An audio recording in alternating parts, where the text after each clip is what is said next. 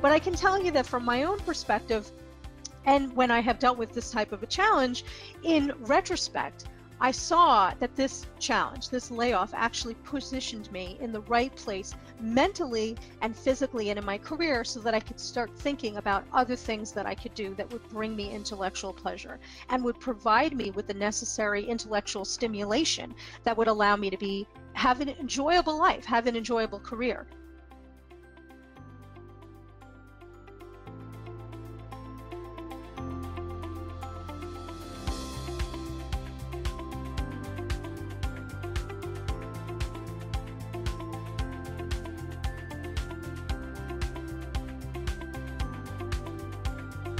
We want to also gather information about different regions and individual organizations, like, are they hiring?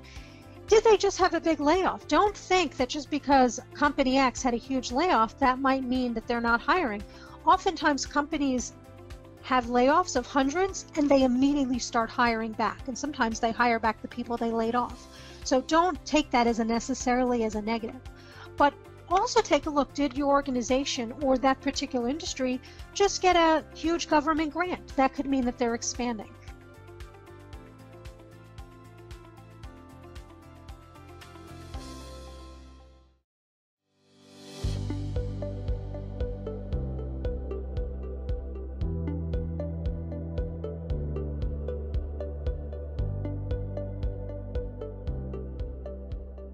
So how can I get this information? I'm going to set up Google News Alerts. So not just Google Alerts, but do Google News Alerts. Take a look at the news that's coming out of that geography, out of that region, and take a look at the job ads in the major publications. What departments, what hospitals, what universities, what industries, and what divisions within those industry organizations are building capacity, and note what is missing. What departments are not building capacity?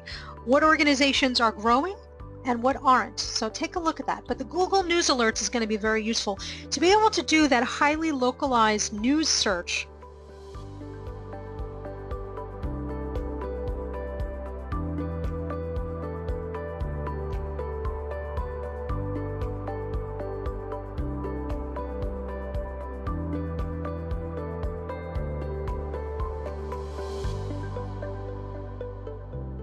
How a great story can really help to draw in your audience, to get them to pay attention to you and build the advocacy that you want. Whenever you give a speech, you want it to be an engaging experience for that audience, and you want to build that straight from the beginning. And so that's why I told you this story, this tale of this physicist who now works in the food business. And so I hope you got the sense of what you can do when you put together a story and when you actually make your speech into a story. And that's what I'm going to try and do for the rest of our time together today, is really build a story around what it is that I'm trying to communicate, which is all the tips and techniques and tactics of how you can be successful when you're giving a speech.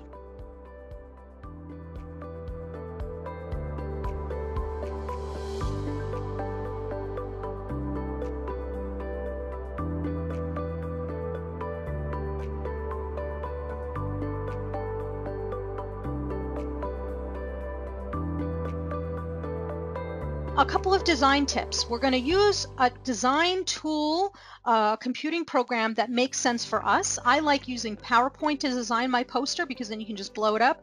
But if you're more comfortable on Adobe Illustrator or others, it's your choice. You run the show. Total words. Remember I said this isn't your dissertation.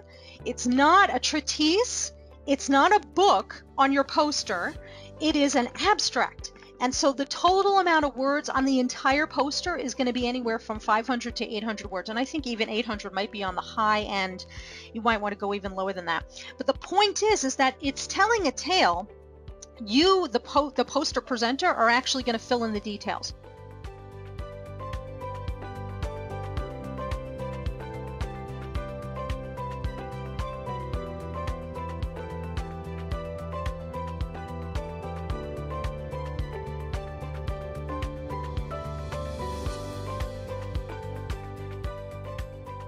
But in industry, success is defined by market-driven problem solving. So that means that the problem solving that you're doing, the value that you're creating, has to lead to a customer-centric solution. In other words, a product or a service that somewhere down the line someone or something, meaning an entity or a company, will pay for. So money has to be shown.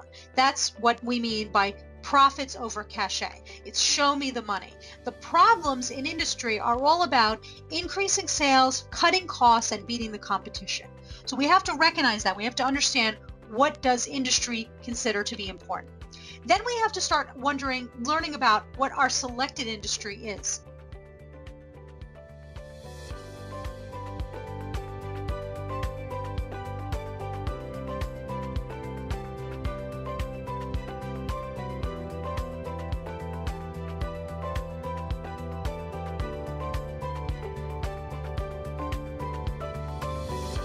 So we're going to map out, with the exhibitors, we're going to map out actually where we're going to visit and who we're going to visit and who we're going to visit first and second and third. And we're also going to, and this is really important, a lot of people don't think to do this, they tend to attend conferences in a very sort of passive way. You know, that's why they read the scientific program on the airplane going, or the night before, or they read it when they actually are handed the paper copy of it, and that's the first time they look at it.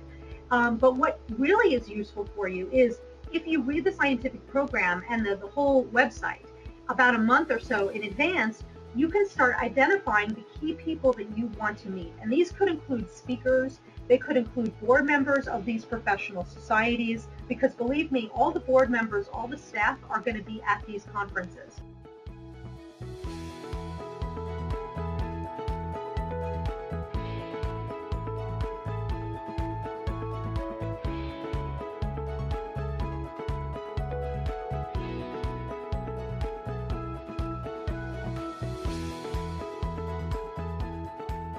Then we're also going to tidy up our online presence. And just like when you are going to sell your house, you're not going to put up the for sale sign until you actually clean out your tub and put all the nice landscaping, clean up the front of the house, the inside of the house, everything. It has to be tidied up before you put a for sale sign. Just like that, before we start job searching, we have to tidy up our online presence. We go on the caveat that cyberspace is forever space, as my mother says. Very important. So anything that you have up there is there to be there forever.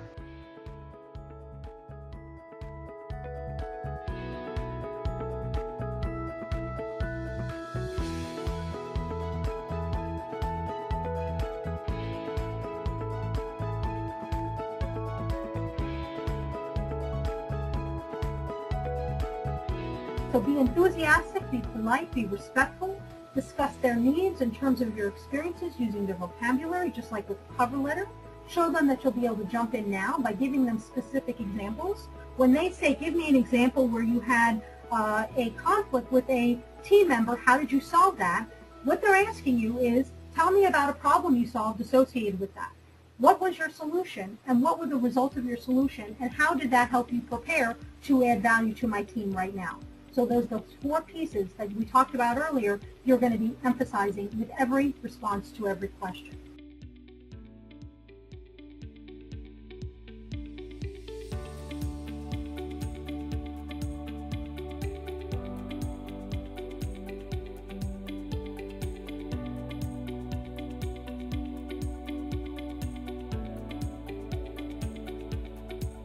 And so what happens is this hidden platter of job opportunities, assignments, short-term projects, even appointments to have coffee with somebody or apply for awards or opportunities to apply for jobs that are hidden, that haven't even been advertised, is open to you once you start networking. And so that's why you want to network. And you want to be diversified in your networking, in that you don't want to just network with scientists and engineers, because there's another side of networking, and that is that you want a constant diversity of sources of inspiration that can help you, you can call upon, that can help you think about your career and your discipline in new ways. And that's also why networking is absolutely necessary to advance science and engineering.